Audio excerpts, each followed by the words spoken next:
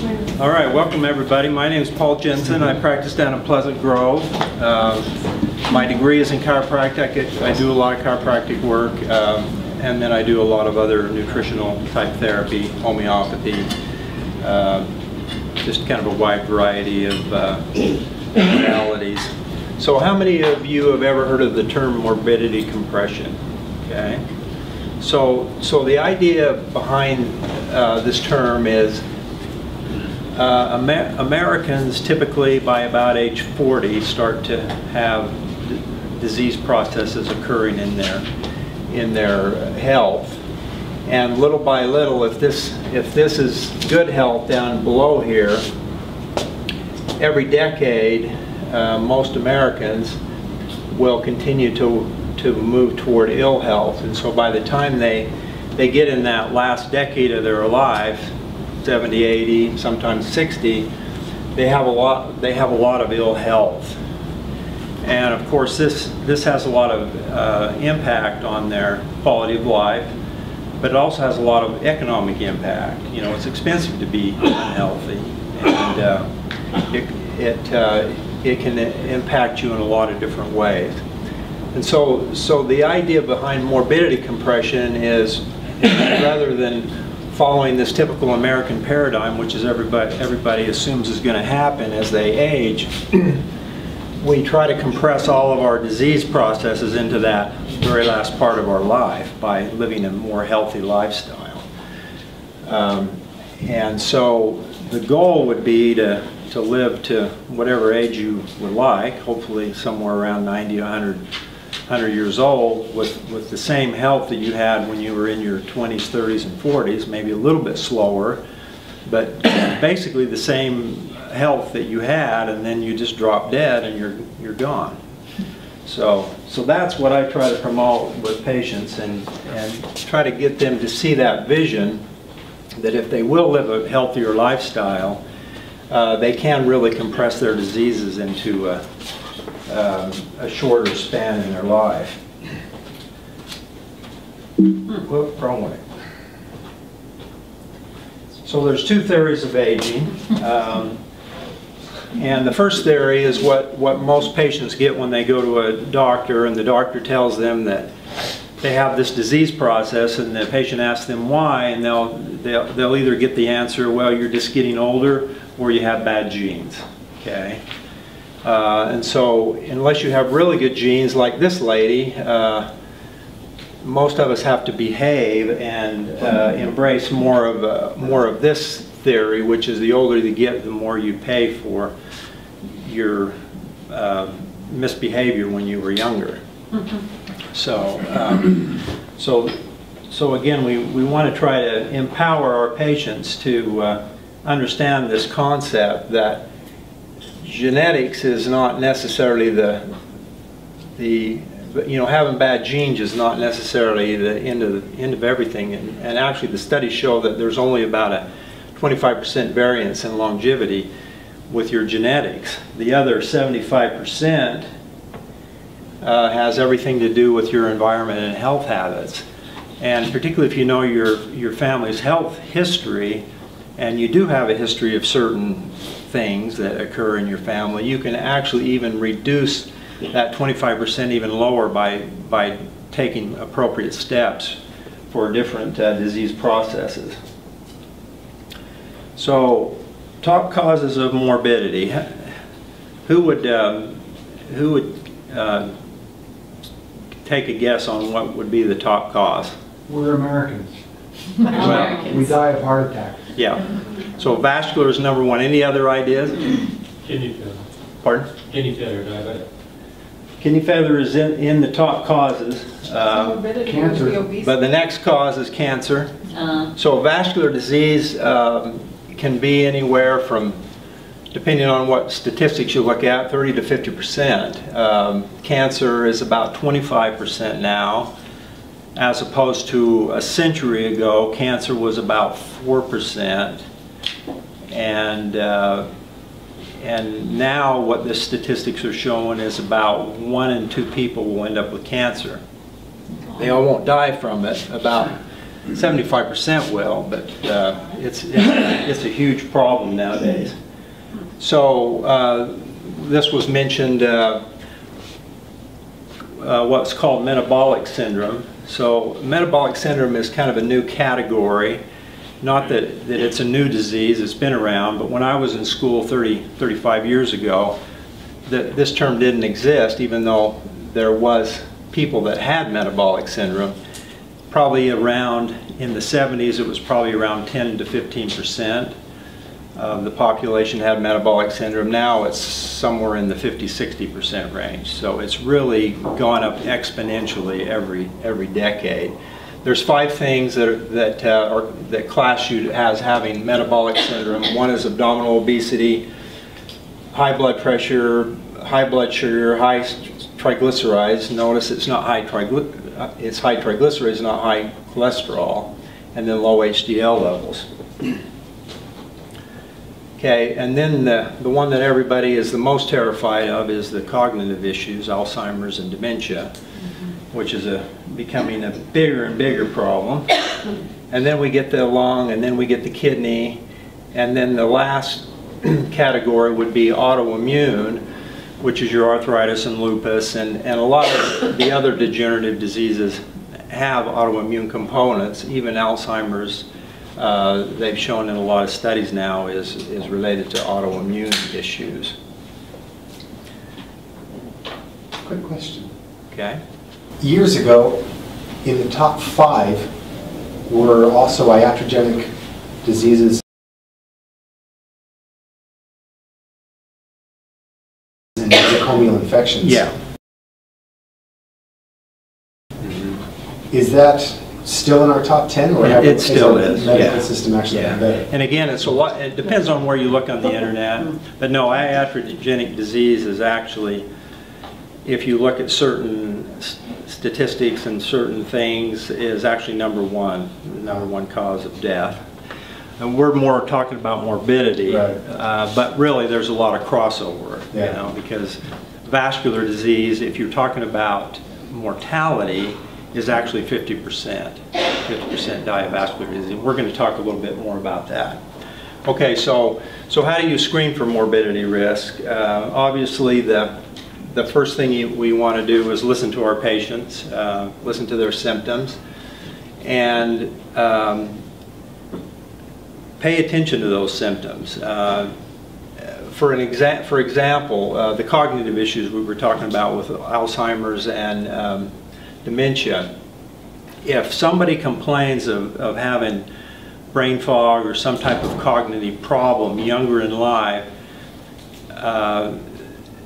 the research shows that they are much more apt to get Alzheimer's later in life. And so if we can pay attention to that, we can do things to try to reduce that brain inflammation and maybe save these people from some major disease down the road. Digestive distress would be another one. Gallbladder. Gallbladders are the #1 surgery in the U.S.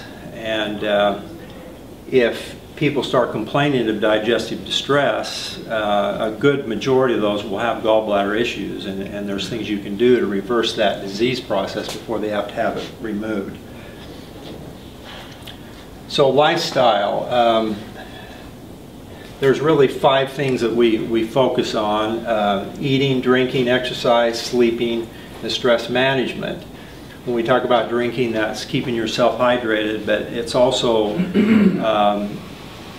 what you're drinking as far as in the way of alcohol. You know, alcohol, there's more and more studies show that even a small glass of wine on a daily basis impacts your health quite dramatically now.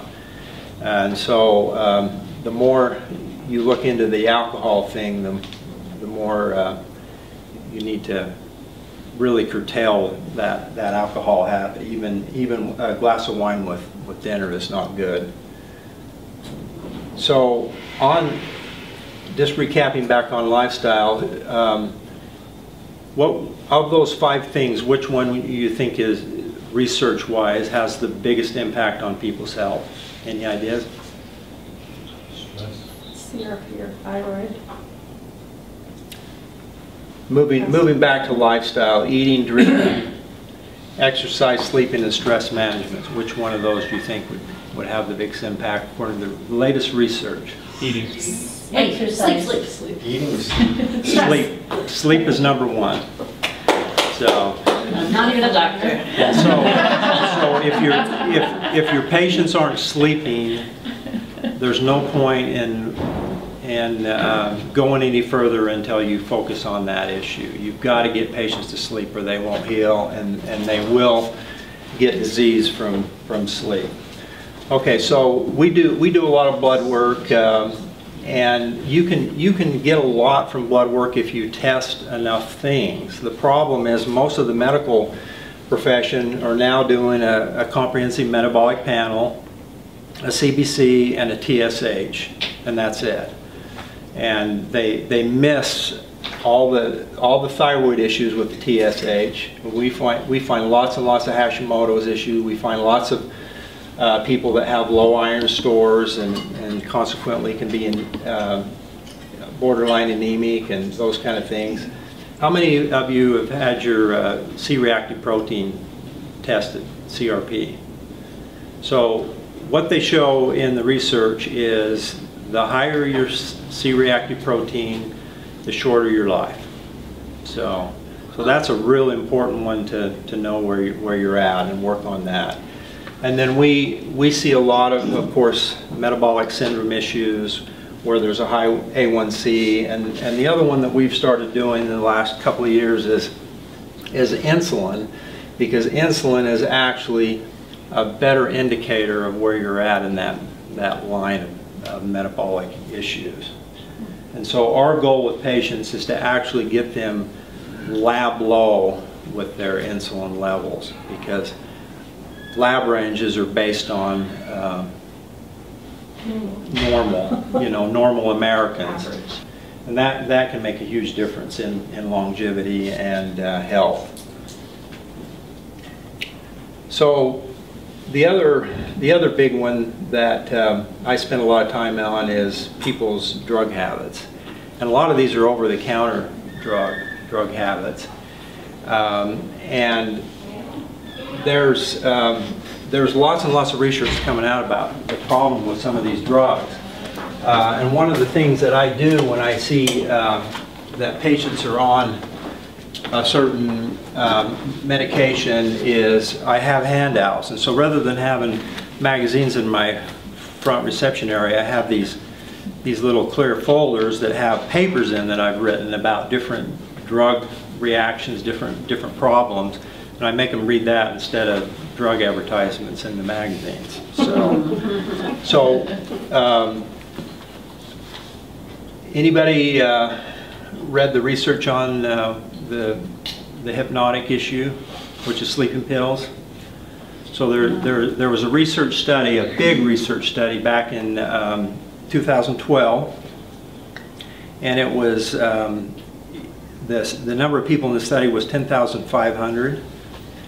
And those who took hypnotics, over 18 hypnotics, which is not too many in a year, had 4 times a greater risk of death during that 2.5-year study. And if you were over 132, that went up to 5 times the risk of death over a period of only 3 years, actually less than 3 years, 2.5 years. You had 5 times risk of death. You're talking about like Ambien and that class? Yes. And what were they dying of? All cause mortality. For taking it?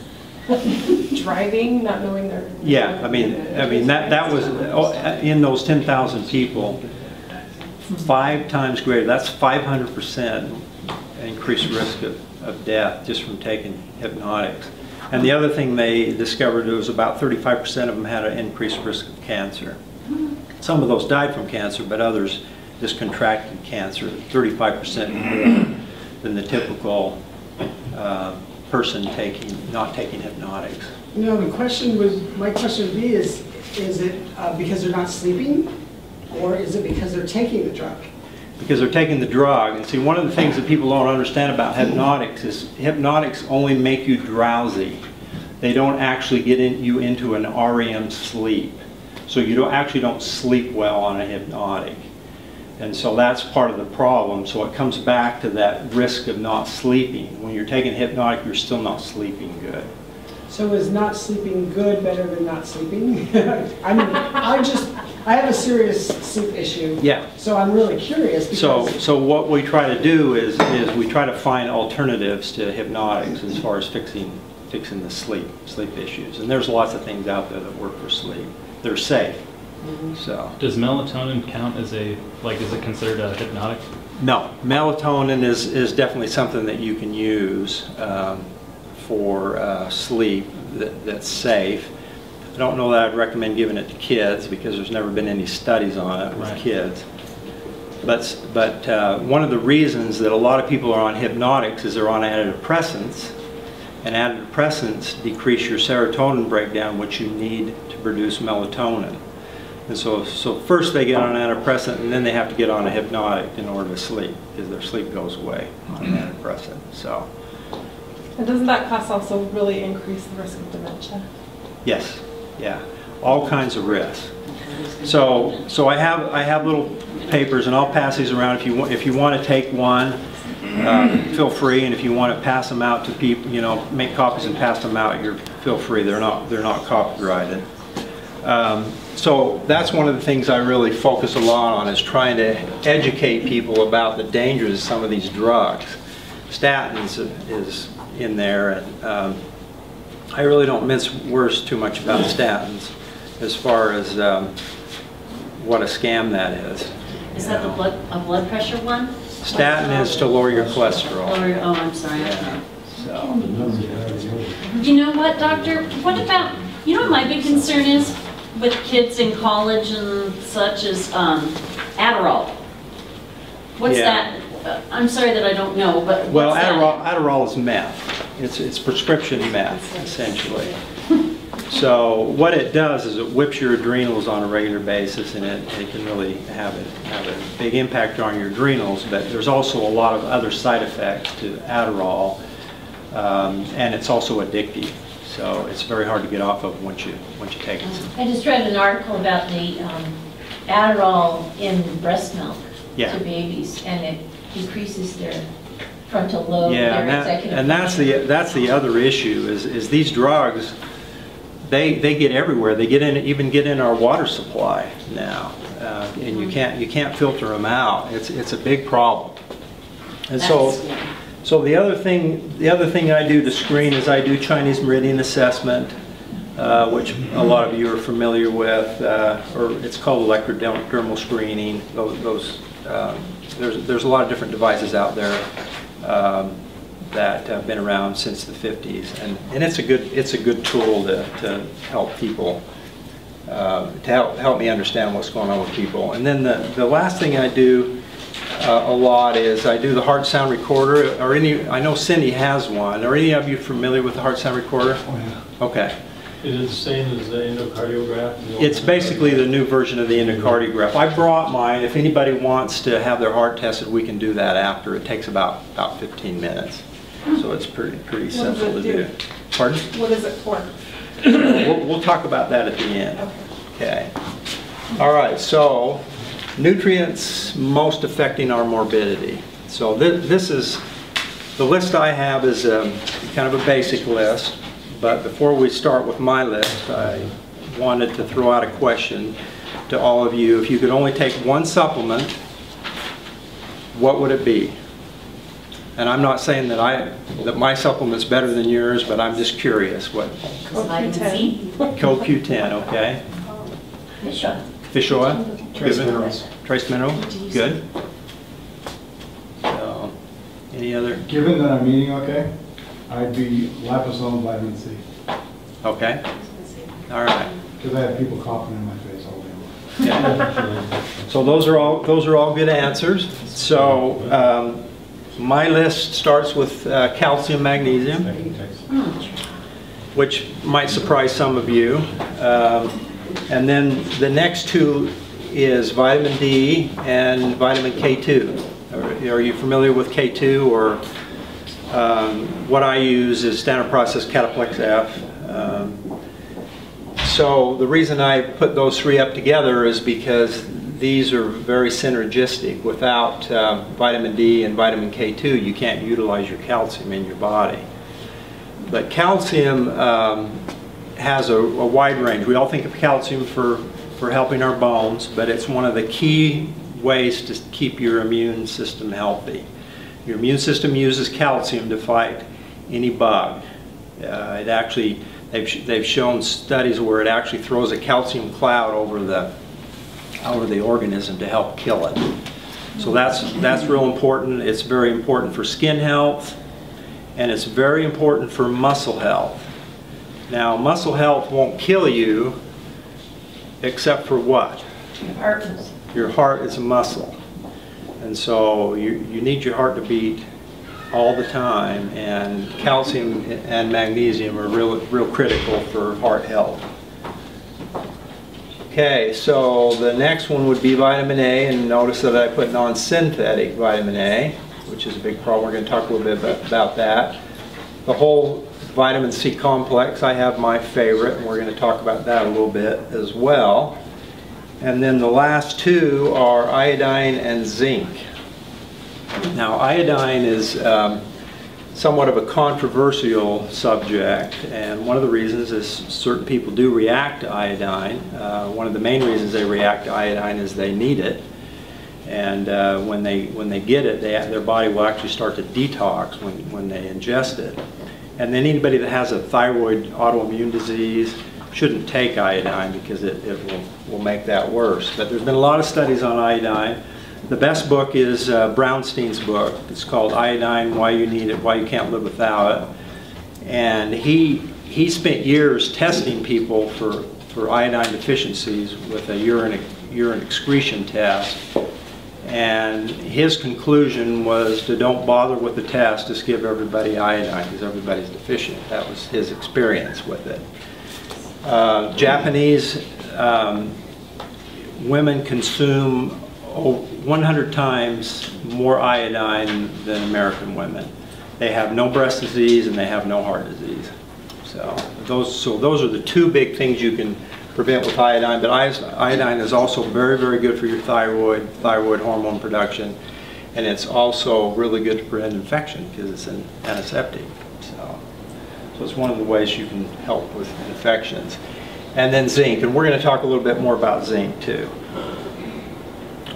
Okay, so getting back to the synthetic A thing.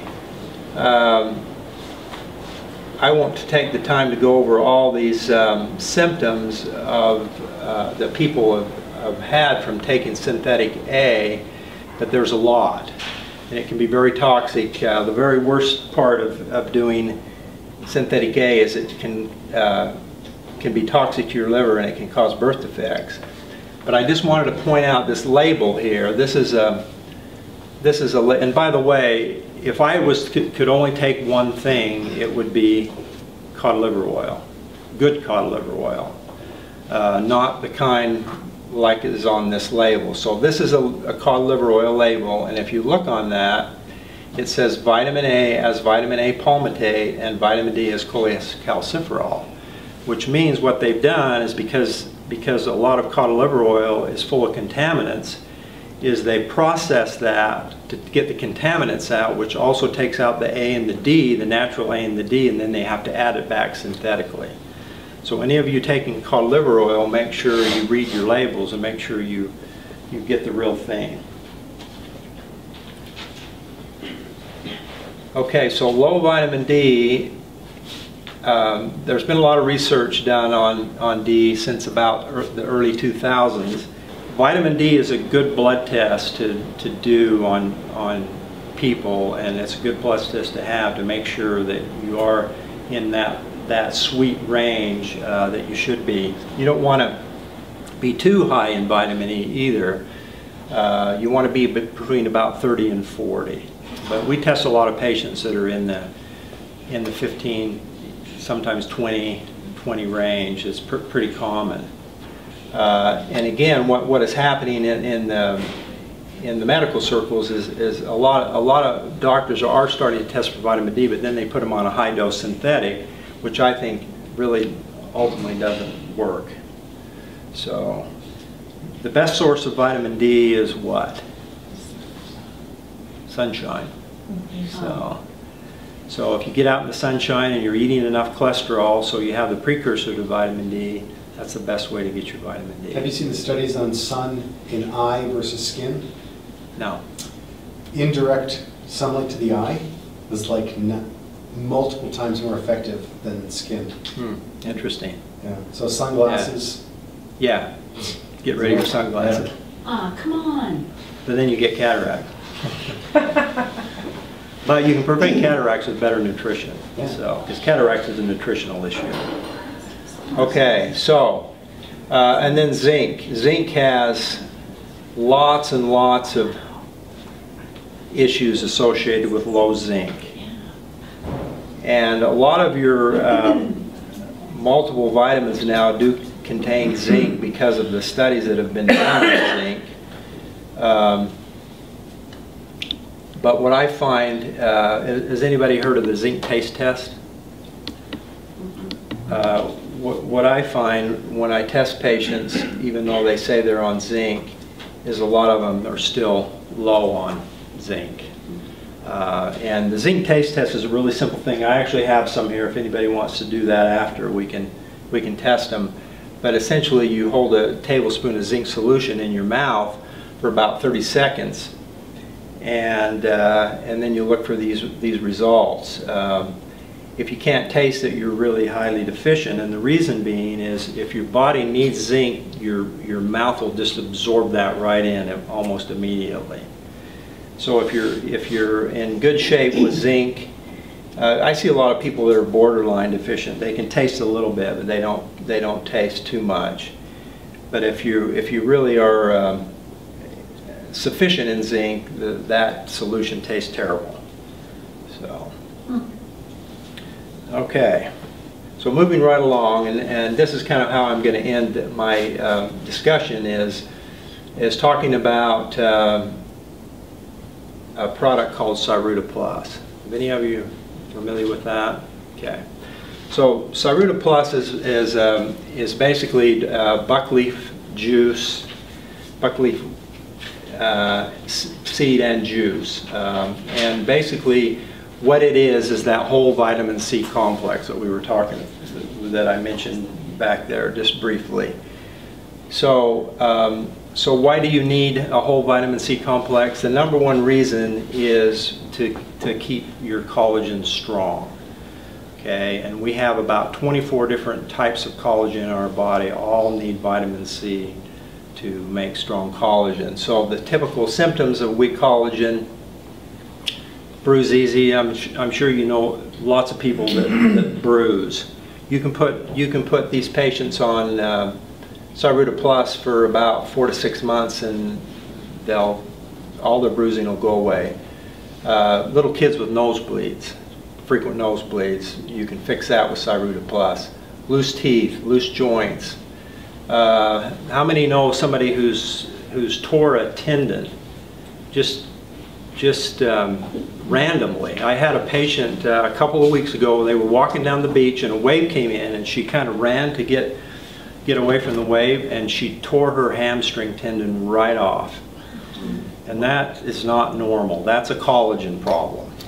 So, I mean, obviously athletes do that once in a while, but that is definitely a weak collagen issue, and that's miserable. That is a miserable thing. So you can prevent a lot of that with the whole food vitamin C complex. Varicose veins is another weak collagen issue. Spider veins, hemorrhoids are basically a varicose vein as well. And then wrinkling also can be slowed down with the vitamin C complex. Okay, so these are the typical symptoms of weak collagen, but the main reason that you want strong collagen is for vascular health. We talked about the fact that the #1 killer of Americans is vascular disease.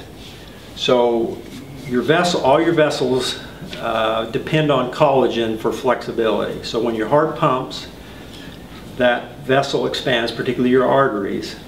It expands with that extra pressure from your heart.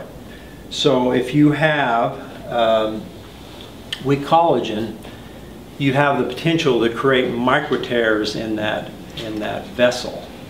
And when you get micro tears, the best case scenario is your body will patch those, and it patches it with a plaque. And we're all familiar with plaque. We hear about that on television all the time, caused by cholesterol issues. Okay, but blaming plaques, cholesterol and plaques, is like blaming firemen for fires, because the cholesterol is actually what the body uses to repair that damage when you have weak collagen. So atherosclerosis is really not caused by cholesterol, it's caused by weak collagen. So one of the reasons. So that's best case scenario. Worst case scenario is when you have the blood vessel gets damaged enough that it tears to where those collagen fibers become exposed to the blood. And when that happens, the platelets will start secreting a chemical that makes them sticky. And then the platelets stick together, creating a kind of a mesh, a fiber mesh, which catches blood cells, which creates a clot. And that's great when you have a cut. I mean, that's what the system's designed to do, is keep you from bleeding to death. When you have when the body senses that there is bleeding. But if you just have weak blood vessels and that occurs, then you've got a clot in a blood vessel that can break loose, go to your heart, go to your brain, and kill you. So there's been a lot of research done on blood clots because it's a huge problem. One of the research papers I read, the researcher made this statement, which I thought was pretty impressive. He says it's not always fully appreciated that half of Americans die as a result of a blood clot in either their heart or their brain. 1/2 of Americans die from that. And so they've done a lot of research on the best way to prevent clots. They studied over 5,000 compounds. The best compound was rutin. Okay, the official name is quercetin 3-rutinoside, but rutin for short. And rutin is one of the main ingredients in Cyruta Plus.